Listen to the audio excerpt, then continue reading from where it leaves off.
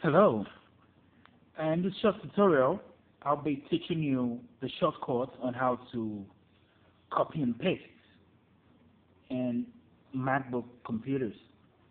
We'll like most of you that are used to using are used to the PC.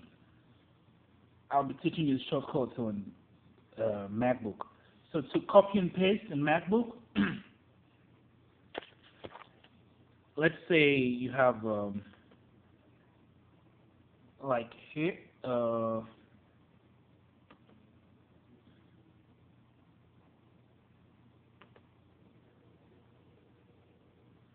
Yeah, let's say for example, you want to copy something on a website. Like let's say I type in G, and you want to copy this and paste somewhere else.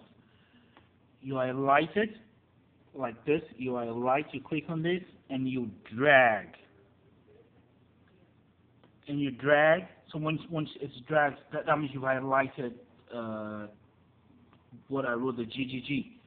So to copy that, you go to your command, you go to your keyboard, you see where it says command, you click on command.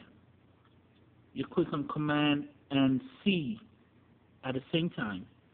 So when you click on command and C at the same time, you've copied that. So to paste it, let's go somewhere else. So we'll try to paste it here. We'll try to paste the GGG here on this address bar.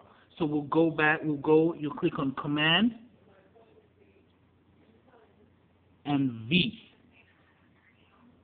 And as you can see now, it's been copied. So you use command C to copy and command V to paste.